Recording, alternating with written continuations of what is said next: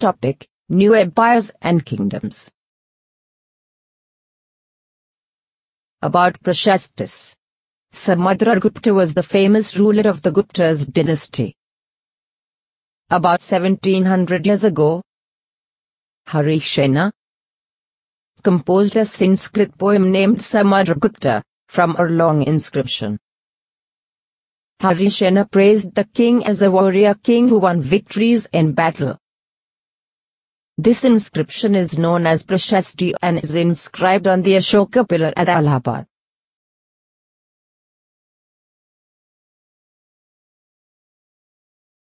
What Samudragupta's Prashasti tells us. Harisena depicts policies of Samudragupta's towards four kinds of rulers. The 9 rulers of Aryavrata were uprooted and their kingdoms were made a part of Samudragupta's empire. The 12 rulers of Dakshinapath surrendered to Samudragupta after being defeated. He allowed the rulers of Dakshinapath to rule again.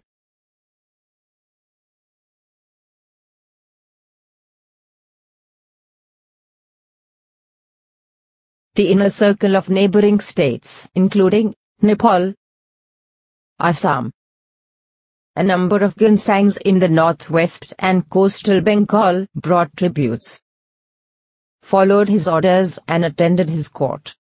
The rulers of the outlying areas, such as Kushan and Sakas, and Sri Lanka offered daughters in marriage. Geographical preview of various inner cities.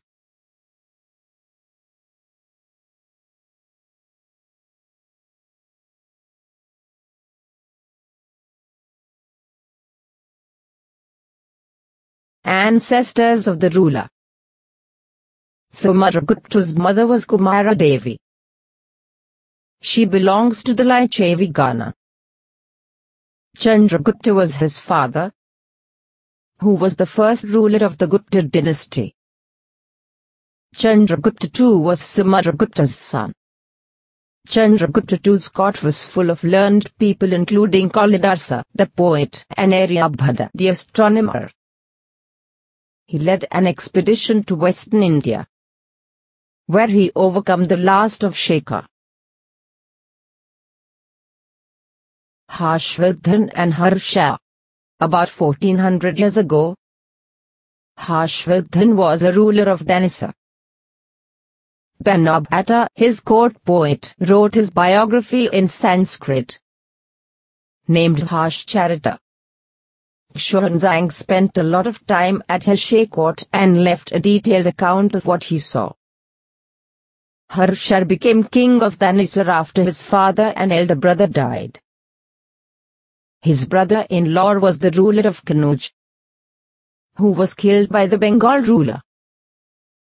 Harsha took over the kingdom of Kanuj. He surmounted Magadha and Bengal and tried to cross the Narmada to march into the Deccan, but was stopped by Pulakshin II, who was the ruler of Chalukya dynasty.